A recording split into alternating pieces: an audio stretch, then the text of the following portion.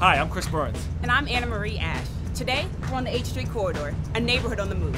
You may have heard about it, but we're going to show you some of the new places and introduce you to some of the people that make up the modern H Street community. Let's go check it out.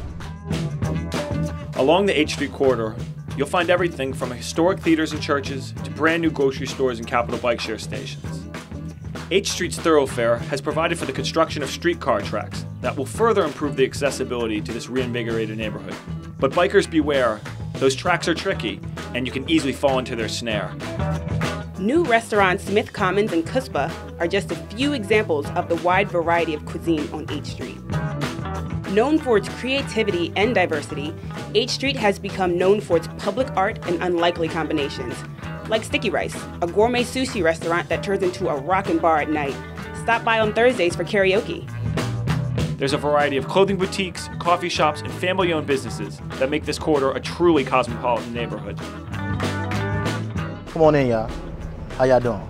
My name is Dexter Riley. I've been a professional barber here at Hillman's Barber Shop. I've been here 19 years. I'm stuck. I'm in love with H Street. We have a lot of new construction going on. Condos that are new. Don't have to use a car and take a cab or a bus, walk it or bike it. Right beside us is now a new bicycle shop. So instead of going all the way on the other side of Capitol Hill, you have a new guy. He sells bikes as well as fixing.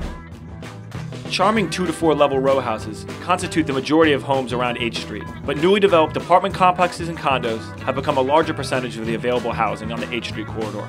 Dangerously Delicious Pies is one of the more interesting eateries on the H Street corridor. Where else can you find a slice of crab quiche? And of course, they master the classic apple pie. In H Street, you've got the Atlas Theater, which ties it all together in this sort of historic Atlas Arts District. We have an H Street Day where everybody comes out and show their goods. It's phenomenal. You might find 8,000 to 10,000 people. Despite the rainy weather, this year's H Street Festival was bigger than ever. Thousands gathered for a taste of the food and culture on H Street. These days, it's all about the contrast between the old and the new.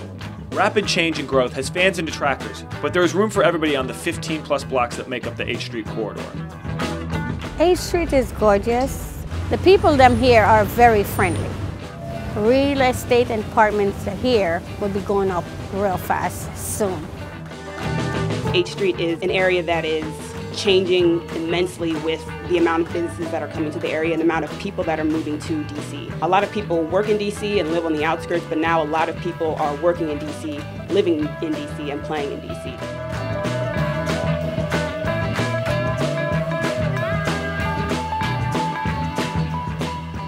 Just looking down the line 5 years, I think we have to rewind what H Street looked 5 years ago. Just then, I was DJing at the Rock and Roll Hotel when it first opened. It was hard to get a cab, and now there are Ubers, bars, people on the streets, lots of nightlife, and I think that trend will continue to fill out the commercial corridor. The diversity is reflected in the people that make up the H Street corridor. You have long-standing families that have lived in the neighborhood for many years, and also newcomers as well. So now you've got a taste. But the best way to experience what life is like is to come down and experience it yourself. I'm Chris. And I'm Anna Marie, and this is H Street. See you around.